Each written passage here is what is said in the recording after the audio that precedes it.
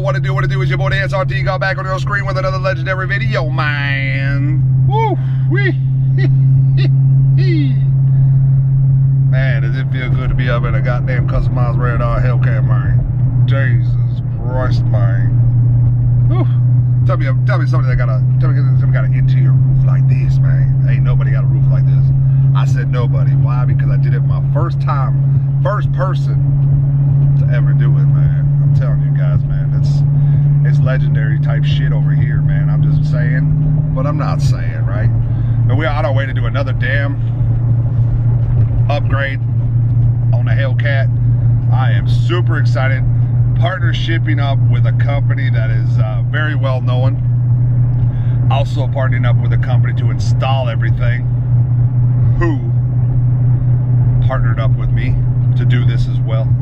As you guys know, and go forward here and watch my channel grow and watching what we're doing with the car and why we're doing it with the car and everything down the line, you guys will understand why the process is doing the way it's going, right?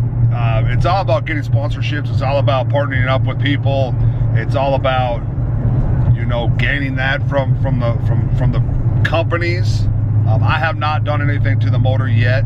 I've had a lot of companies reach out, but right now that's just not my thing right now to mess with the motor. Next year probably, but right now I'm going all for look. I'm doing it all for the shows. We have some really big ass shows that this car is going to be in, and I'm really excited about it, and that's why we're working on doing all of the look first and not going straight to the motor. I've been asked a bajillion times if I've drag raced it yet or anything like that. I have not.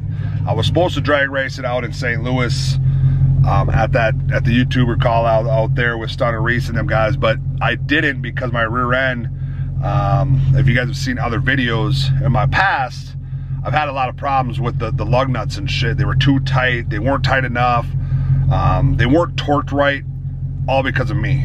There was nobody else that's been messing with my car, doing my car, or anything like that. It was all because of me. And that's why it's important to know what the fuck you're doing if you're gonna start doing your own shit. I know very little about this car when it comes to the technology part like that, of installing shit yourself, taking shit off, all of that. You know, these cars aren't like it was back in the early 90s, 2000s, where you just fucking throw it on and fucking boom, you know. These cars, they run different. You know, they have to be met to spec, they have to be so forth and everything. So that part was all on me. Otherwise, other than that, you know, every company that I've worked with, I've had a great time. I had a couple problems with my steering wheel, but that was fixed, taken care of, right?